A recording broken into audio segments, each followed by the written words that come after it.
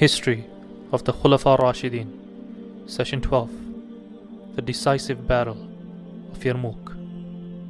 Having achieved a resounding victory at Ajnadain, Khalid ibn Walid, Amr ibn al-As and their men returned to Yarmouk, where they joined up with the rest of the Muslim army. The mood was bright in the Muslim encampment, and though joy was in order, the war was far from over. Under the leadership of Theodore, a huge Roman army arrived at Al-Waqisa, which was situated near Yarmouk, and they made camp there and prepared for their upcoming battle with the Muslims. The Muslim army, whose leader was Khalid ibn Walid, consisted of somewhere between 40 and 45,000 soldiers, whereas the Roman army, which was led by Theodore, consisted of 240,000 soldiers. Therefore, the Romans outnumbered the Muslims approximately by a margin of 6-1. With the Muslim army encamped in Yarmouk, Roman forces gathered along the southern bank of the nearby river. Amr ibn al-As took the fact that the enemy was blocked by the river as a good sign. He radiallahu anh said, "O people, rejoice, for indeed Allah has blocked the Romans from crossing easily, placing in their way a river. Rarely does a blocked army from the back achieve anything good." As for Khalid ibn Walid, he employed a strategy that was never before used by the Arabs. His strategy involved the forming of divisions and subdivisions. In that spirit, he organized his army as follows. The central division of his army, which consisted of 18 subdivisions, in other words, 18,000 soldiers. This division was headed by Abu Ubaid ibn al-Jarrah, who had with him Ikrimah ibn Abi Jahl and Al-Qa'qa' ibn Amr. The right wing of the army, which consisted of 10 subdivisions, meaning 10,000 soldiers, and it was headed by Amr ibn al-As, who was accompanied by Shurahbil ibn Hasana. The left wing also consisted of 10 subdivisions, and it was headed by Yazid ibn Abi Sufyan. The front division, and because of the nature of its mission, primarily involved guarding against the enemy in the case of a surprise attack, did not require a large force, and hence the front division instead made do with a relatively small number of fighters. And finally, the rear division, which consisted of 5 subdivisions, that is 5,000 soldiers, which was headed by Sa'id ibn Zayd radiallahu anh. Sa'id was in charge of certain administrative aspects of running the army. Abdullah ibn Mas'ud also had administrative duties. In addition to being in charge of handing out food rations to the soldiers and gathering the spoils of war from the battlefield. Al-Miqdad ibn al-Aswad radiallahu anh, who was known as a skilled reciter of the Quran, would walk between the ranks of Muslim soldiers, all the while reciting the chapter of Al-Anfal, as well as other verses that discussed the topic of fighting in the way of Allah. He did this to raise the level of morale among Muslim soldiers. The orator or speechmaker of the Muslim army was Sufyan ibn Harb. He would go from row to row of the army and encourage soldiers to fight bravely and sincerely for the sake of Allah. The overall leader of the army was, of course, Khalid ibn Walid. He was stationed in the middle of his army, and he was surrounded by the most eminent of the Prophet's companions. Realizing that the upcoming battle was near at hand, the leaders of the Muslim army perceived the significance of the upcoming battle. It was, they knew, a battle of epic proportions one that would decide the fate not just of Yarmouk or nearby cities, and not just of the region, but of Sham in its entirety. Khalid ibn Walid in particular knew that whichever way the battle went, it was going to be decisive in terms of its long-term consequences. If the Muslims were to succeed in defeating the Romans in the upcoming battle, the door to conquering the rest of Sham would be swung wide open. After that, Muslims would perhaps face resistance, but not of the kind that could stop them from achieving all-out victory and expelling the Romans from Sham.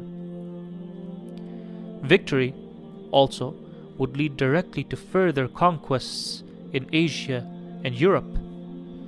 Conversely, Khalid ibn Walid knew that if the Muslims were to lose the upcoming battle, the door to Sham would be closed, if not forever, then at least for a very long time to come.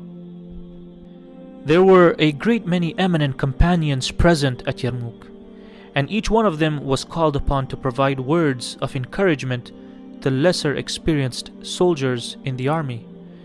In that spirit, Abu Ubayd ibn al-Jarrah delivered this speech.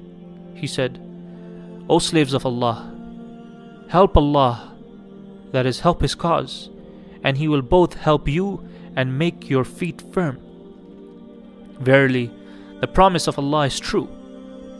O Muslims, be patient, for patience saves one from disbelief, leads to the good pleasure of Allah, and protects one from shame. Do not leave your rows. Do not take one step towards them, that is your enemy, and do not initiate fighting with them until I order you to do so, inshallah. Begin fighting with spears, and protect yourselves with shields, and adhere to silence, the only exception being the remembering of Allah you do within your own hearts and on your tongues." Mu'adh ibn Jabal said, "Be shy of your Lord by not having Him see you flee from your enemy, when all the while you are in His grasp, when you have no one to seek refuge in except Him, and when you have no honor without Him." To his own soldiers, Amr ibn al-As radiallahu anh said, "O Muslims, lower your gazes, sit on your knees, and begin the fighting with your spears. Then, when they come to attack you, give them a respite from your blows until reach the edges of your spear's blades. At that moment, pounce on them the way a lion pounces on its prey. By the one who is pleased with truthfulness, gives rewards for it, despises lying, and rewards goodness with goodness. I indeed heard that the Muslims will conquer Sham, village after village, and castle after castle, from the Prophet Muhammad, peace be upon him. So do not allow their size and their numbers to terrify you. For if you are true and sincere in the severity you show them in fighting, they will run away like baby birds."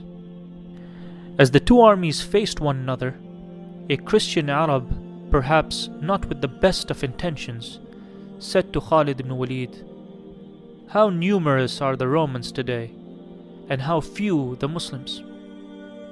True as his remark might have been, numbers, as Khalid reminded him, do not mean everything in war. He responded, "Woe upon you! Are you trying to frighten me by mentioning the Romans and their size?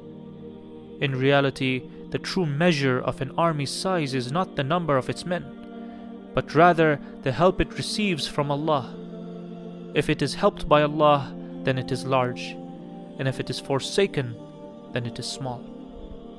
And when Mu'adh ibn Jabal heard the voices of priests and monks emanating from the enemy encampment, he radiallahu anh said, "O Allah, shake their feet, instill terror into their hearts, send peace down upon us, make us adhere to the word of piety, make us love to meet our enemy on the battlefield, and make us pleased with your divine decree.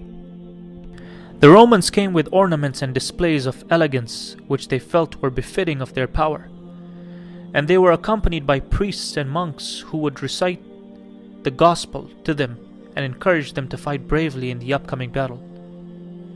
Their arrogance and pride notwithstanding, the Romans did come with numbers.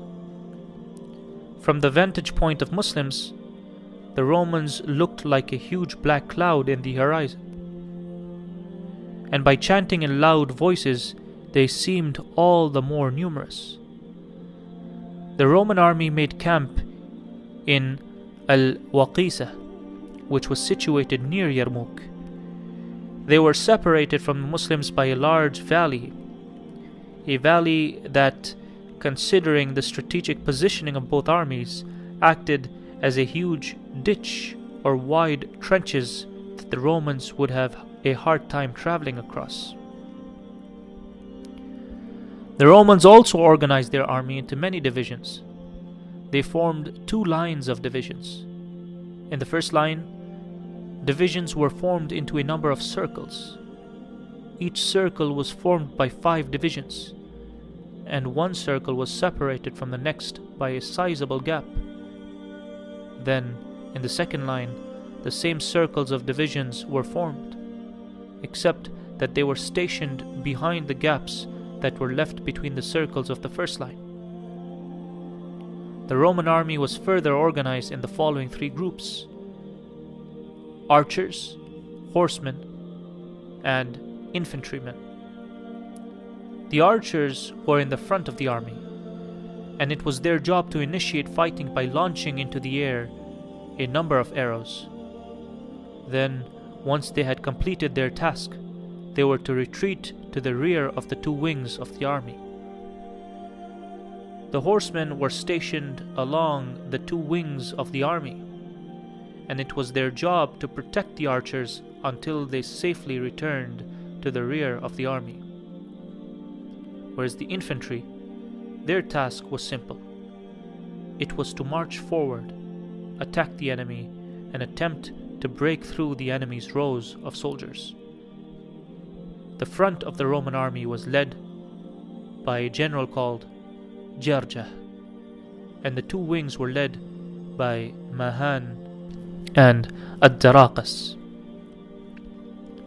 As the 2 armies slowly approached one another, a team of Muslim delegates marched ahead of their army, which consisted of Abu Ubaid ibn al-Jarrah, Yazid ibn Abi Sufyan, Dirar ibn al-Azwar, and al-Harith ibn Hisham. They approached in a manner indicating that they had not come to fight, and they called out to the leaders of Romans that faced them, saying, "We want to meet with you." Permission was granted to them, and they were escorted to the inside of the Roman encampment. They were then taken to a commander named Tadarak, who was waiting for them inside of a tent that was made of silk. This was the brother of Heraclius. The Muslim delegates objected to entering the tent, saying, "We do not think it is permissible for us to enter it." A carpet made of silk was then spread for them, but again, because of the material of the carpet, they objected, saying, "We will not sit on this." Other arrangements were made, and then the Muslim delegates and Tadarak sat down to discuss terms of a truce. Since Tadarak refused both to enter into the fold of Islam and to pay the jizya, the negotiations ended quickly, and the Muslim delegates returned to their encampment. According to an account that is related by Al-Walid ibn Muslim, the Romans also made an attempt to negotiate terms of a truce. Bahan asked Khalid ibn Walid to come and meet him in the middle of the space that separated the 2 armies. Bahan began their meeting by saying, "Verily, we have long known that hunger and hardships have forced your people to leave your lands. So allow me to give each man among you 10 dinars, clothing and food. I will give you these things if you then return to your lands. Then, next year, we will send you a similar amount of supplies." That Bahan meant to humiliate Khalid is an understatement. But Khalid was not to be outdone. He said to Bahan, "We have not left our lands because of the things you have mentioned. No, instead, we are a people who drink blood, and it has reached us that no blood is tastier than the blood of Romans, and so that is why we have come." One of the top leaders of the Roman army, a man named Jarjah, walked ahead of the front row of his army towards the middle of the space that separated his army from that of the enemy. He then requested Khalid ibn Walid to meet with him. To all observers, both from the Muslim and Roman armies, it appeared as if Jarjah was making a final attempt at negotiating a peace agreement. But the two armies and the battle seemed less on Jarjah's mind than some questions regarding which he yearned for answers. When the two men met, they came so close to one another that the neck of each of their horses was touching the head of the other. Jarjah began their meeting by saying, "O Khalid, I want information from you, but be truthful and do not lie to me. Remember that a free man does not lie, and do not deceive me, for an honorable man does not deceive someone who is asking questions about Allah. Did Allah send down to your Prophet a sword from the heavens? And did your Prophet then give that sword to you, informing you that you will not unsheath it upon any people without defeating them?" Khalid ibn Walid replied, "No, that is not true." Jarjah asked, "Then why have you been named the sword of Allah?" Khalid radiallahu anh replied, "Verily, Allah sent among us His Prophet, who invited us to embrace the truth. We turned away from him. In fact, all of us distanced ourselves from him. Then a change occurred. Some of us began to believe in and follow him, while others among us disbelieved in and distanced themselves from him. I was among those who disbelieved and distanced myself from him. Then Allah took us by our hearts and forelocks and guided us through His Prophet, may peace and blessings be upon him, and we pledged allegiance to him.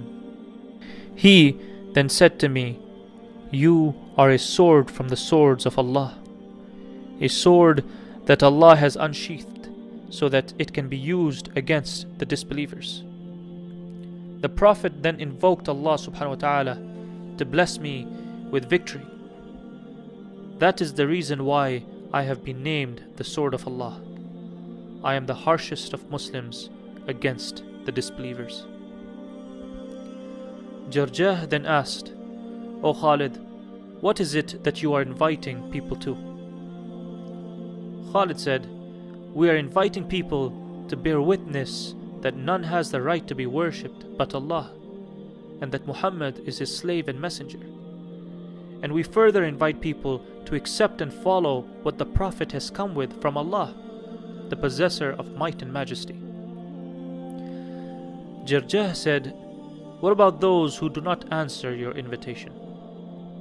Khalid ibn Walid said, "Then we ask them to pay the jizya tax, in return for which we protect and defend them against all foreign enemies, as long as they remain loyal and follow the laws of the land." Jarjah asked, "And what if someone refuses to pay the jizya tax as well?" Khalid ibn Walid responded, "We declare war upon them, and then we fight him." Jarjah then asked, "And what is the status of someone who, today, answers your invitation and enters into the fold of Islam. Khalid ibn Walid said, our status will be the same regarding all that Allah has legislated for us. We are all equal, the noble among us and the poor or low-born ones among us, the first among us and the last among us. Jarjah said, does one who joins you today receive the same reward that you all receive? Khalid ibn Walid said, yes, in fact, more.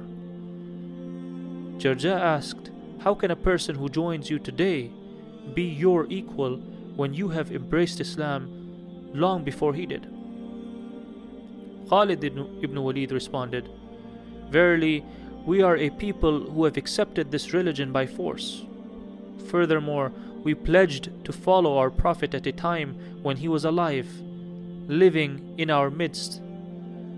During that time, news from the heavens came down to him, and he would inform us about the book, and he would show us signs and miracles. And it is only befitting for people such as us, people who have seen what we have seen and heard what we have heard, in terms of signs and miracles, to embrace Islam and pledge allegiance to the Prophet. As for you, you have not seen what we have seen, and you have not heard what we have heard, in terms of signs and miracles, and irrefutable proofs. So if someone among you truly embraces Islam with a good intention, then he is better than us. Jarjah then made a statement which he meant as a question.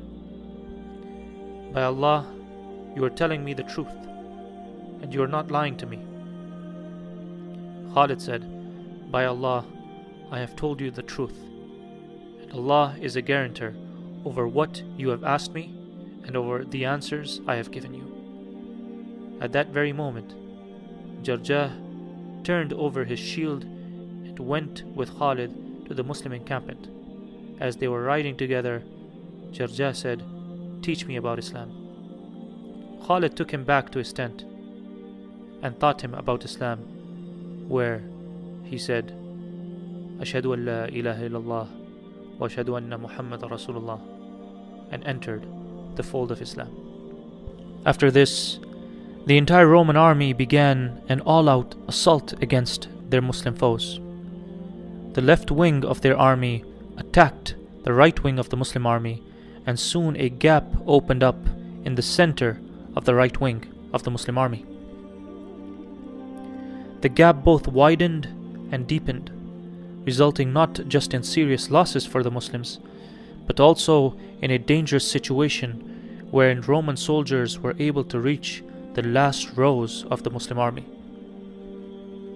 At this dangerous juncture, Mu'adh ibn Jabal radiallahu anh called out to his fellow Muslims, O Muslim slaves of Allah, these people have been fierce in their onslaught against you, and by Allah, they will not be repelled or pushed back unless you are true when you meet them and patient when you trade blows with them. Then, descending from his horse, he said, Whoever wants to take my horse, then let him take it and fight upon it. He preferred to fight the harder fight, the fight that was fought on foot in the infantry division of the army. The Azd, the Madhaj, the Hadramut, and the Khawlan, each of these tribes stood their ground, not allowing the enemy to get through their ranks. But soon, the Romans were too much for them, and the entire right wing of the Muslim army was pushed towards the heart of the army. As a result, a number of people in the Muslim encampment, which was situated in the rear of the army, became vulnerable and easy targets to the enemy. But the situation improved when a long wall of Muslim fighters stood their ground and, by engaging the enemy, kept enemy soldiers at bay, preventing them from attacking Muslims at the rear of the army. Some Muslim fighters did flee to the rear of the army, but they were met by Muslim women who began striking them with stones and pieces of wood, and all the while the women were saying, "Where is the honor of Islam? What about your mothers and wives? Are you fleeing and leaving us as easy prey for these disbelievers?" Other women yelled out, "You are not our husbands if you do not defend us." With these reminders, the soldiers who had retreated returned to their positions, knowing that it was better to stand firm and be killed by the enemy than to run away and be treated as a coward by fellow Muslim women. During this battle, Sa'id ibn Zayd radiallahu anh, one of the 10 companions promised paradise, was martyred. One man who certainly did not flee was Ikrimah ibn Abi Jahl radiallahu anh.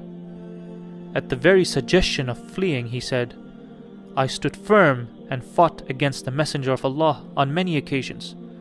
So shall I now that I am following the truth flee from you, O enemies?" He then called out, "Who will make a pledge with me to die today?" His uncle Al-Harith ibn Hisham, Dirar ibn al-Azwar, and 400 of the bravest and noblest Muslims made a pledge of death with him. They then fought in front of Khalid's tent until they all became afflicted with serious wounds. A great many of them died, including Dirar ibn al-Azwar and Ikrimah ibn Abi Jahl radiallahu anh himself. It was this vicious attack and onslaught of Ikrimah ibn Abi Jahl and the 400 men with him that restored hope in the Muslim encampment. Al-Waqidi related a beautiful story about Ikrimah and those who pledged along with him to die on the battlefield at Yarmouk. They continued to fight in spite of their wounds, but when more and more wounds were inflicted upon them, resulting in them all falling to the ground, they asked for water. When a drink of water was given to them, it was offered to one of them. He looked to the person beside him and said, "Give it to him." When it was given to the other man, he looked to the person beside him and said, "Rather, give it to him first." They continued in this fashion until all of them died, without a single one of them having drunk even a sip of the water. May Allah subhanahu wa ta'ala be pleased with them all for their patience and sacrifice and love for each other. Khalid ibn Walid and a number of horsemen who were under his command attacked the left wing of the Roman army, which was busy attacking the right wing of the Muslim army. In this attack, the Roman soldiers were forced to move towards the heart of the Muslim army, and 6,000 Roman soldiers were killed.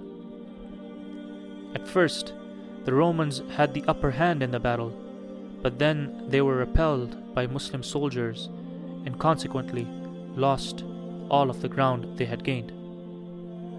Then, try as they might, they were not able to inflict any serious harm upon the Muslim army anymore.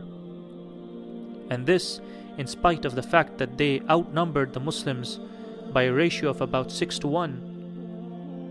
By that point, the morale of the Romans was at an all-time low. That it sunk even lower when Khalid ibn Walid and his men killed 6,000 of their fellow soldiers was, to say the least, inevitable. How, they asked themselves, could an army so small be so resilient? Khalid ibn Walid, like any good general, understood the mindset of the enemy. With his successful strategy, he knew that he had broken their wills, and he could literally feel, see, and smell the fear in their hearts. The main part of the war, the part that had more to do with psychology than with weapons, was over with. With Allah's help, Roman soldiers were overcome by two feelings: fear and a sense of hopelessness. Fear and a sense of hopelessness. Confident now that, with the help of Allah, victory was within his grasp, Khalid ibn Walid called out to his soldiers, "By the one who has my soul in his hand, their supply of patience has been depleted, and I indeed hope that Allah will grant you power over them so that you can kill them." Khalid ibn Walid then did something that signified his disdain for his own life, his desire for martyrdom, and his wonderful ability to seize opportunities.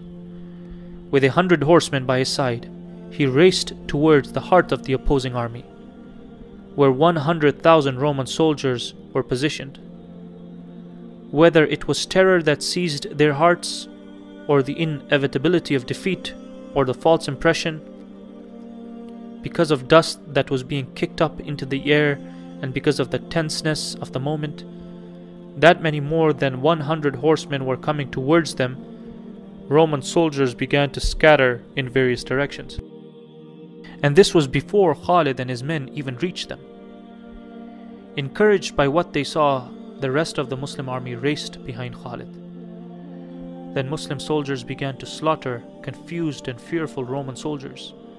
Meanwhile, the right wing of the Muslim army blocked every path from which the Romans could escape. And so, the Romans were trapped between the valley of Yarmouk, which was deep, and the Zarqa river.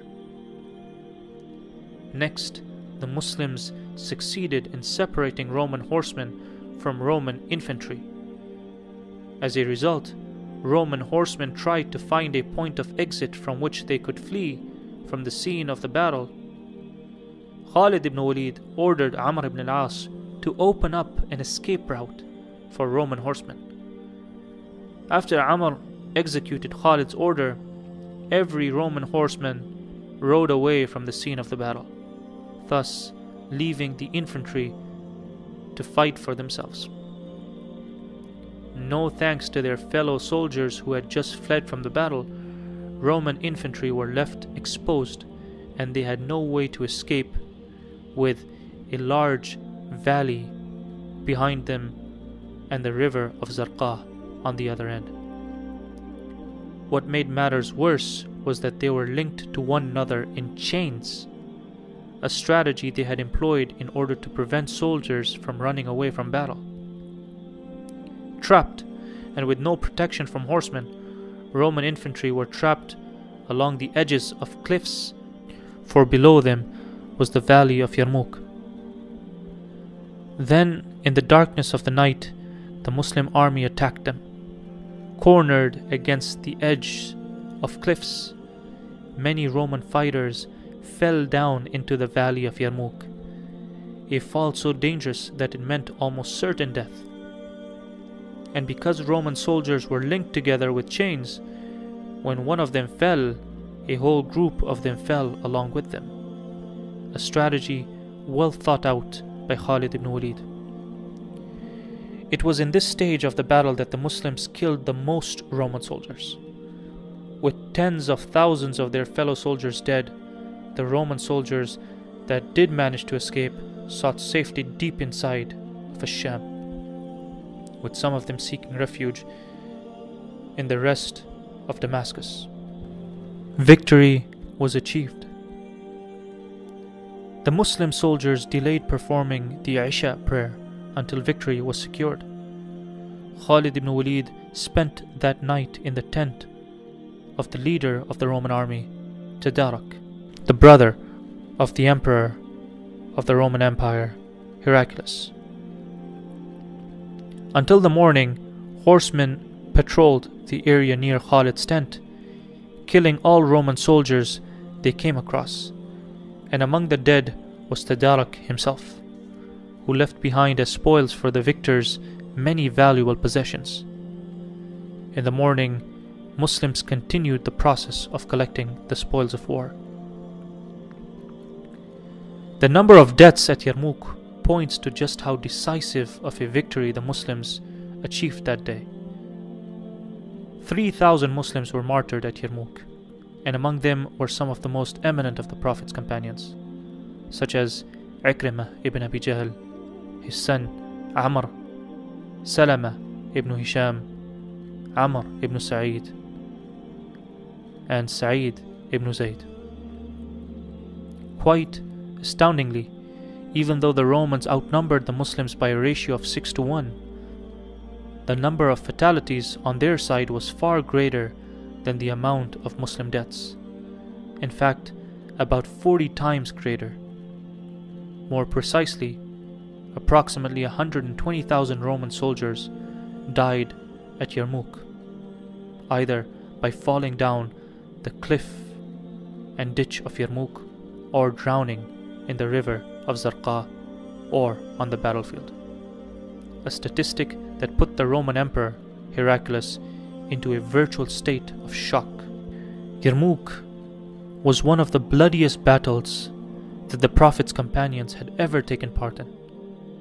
Yarmouk has been described as being a battle during which one saw nothing except decapitated heads falling to the ground and severed hands flying in the air. The news of the defeat at Yarmouk was too much to bear for Heraclius. When he was informed about the humiliating loss and the tens of thousands of Roman soldiers that had died, Heraclius first was put into a state of shock, and then was overcome by extreme grief and sadness. A short while later, bands of Roman soldiers made their way back to Antakya. Wanting a first-hand account of what had gone wrong, Heraclius said to them, "Woe upon you! Inform me about the people who fought against you. Are they not human beings like you?" They said, "Yes." Heraclius then said, "And did you not outnumber them?" They replied, "Yes, in every battle we were many times more than them." Then Heraclius asked, "What then was your problem? Why did you suffer defeat at their hands?" An older and wiser leader among them was the only one who ventured a reply. He said, "We were defeated because they stand up at night to pray. They fast during the day. They fulfill their covenants. They enjoin good. They forbid evil. And they are just and fair among themselves. And because we drink alcohol, we fornicate. We perpetrate unlawful acts. We violate the terms of our covenants. We become angry and oppress others. We enjoin angry and senseless acts of violence. We forbid the things that please Allah, and we spread corruption throughout the earth." Even though the answer was bitter, but Heraclius replied, saying, "Truly, you have spoken the truth." Heraclius appreciated the fact that, while no one else had the courage to speak their minds, the old wise man answered him in a forthright, sincere, and fair manner.